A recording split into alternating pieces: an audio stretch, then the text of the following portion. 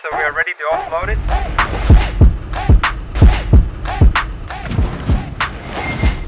It's early morning. Looking forward to do the first test run. The track is ready, car is ready, I'm ready, so let's do it, man.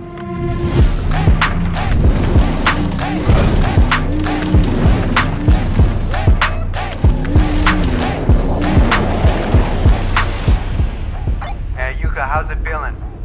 Beyond my expectations, man.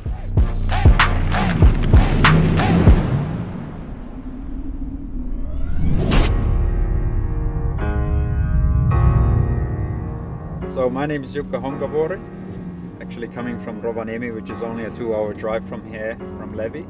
And I'm a racing driver, but also an instructor at Porsche, so I'm doing lots of different kind of events. And Jukka Honkavuori is through on the inside.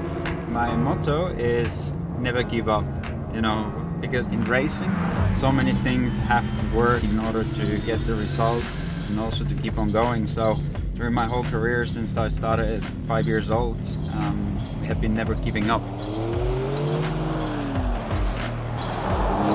So I was a purist in a way. I was only interested in combustion engines, but electric is the future and it gives you the crazy amount of torque and power, so why not? Taycan is really off the beaten track for us. It's a completely new product. It's an electric Porsche, but it behaves like a Porsche. And on different terrains it can actually deliver such a great experience. So we wanted to showcase how versatile this car is and what an e-Porsche is capable of.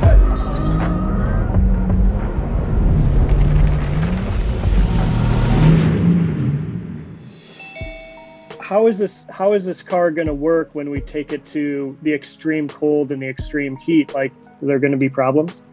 For the things you want to do, like dynamic drifting on snow and ice and sand, as you told to me, I think gravel mode is perfectly fitted for that, because this is exactly what we made that mode for. And I'm pretty curious, what is your feedback?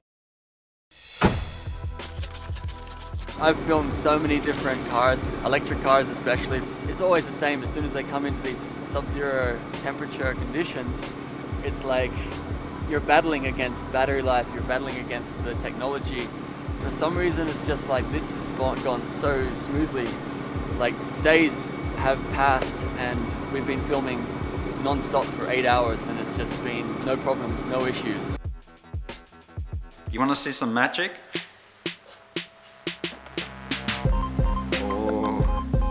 So this is our charging port.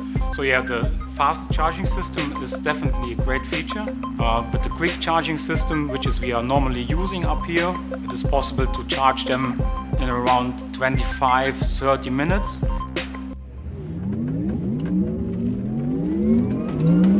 Yeah, the sound is really special at this car, so everybody knows that spacey sound, and it makes the car also special.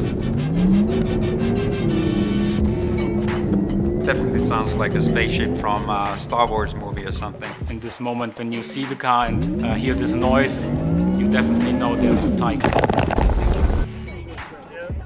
Cool. So what happened? Looks like it is really just pressure from the side, so we get some sand instead of air. To be honest, we are very lucky that this only happened on the 5th day. I did suspect that this will maybe happen every day. I'm not going to be hired Who again, asked you to do that? Yeah. Driving both in -30 as well as +30 degrees and in these demanding conditions, I think it has been an excellent test for the car to really prove its capabilities. You know, Porsche has such a long heritage and history with combustion engine, and now taking this step to a fully electric car, and also with the vision that by 2030, you know, most of our cars will be fully electric. I think it's a massive milestone.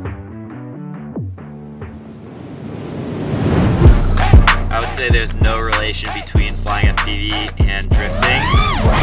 God damn it! We just had our first crash. The camera's not looking too hot.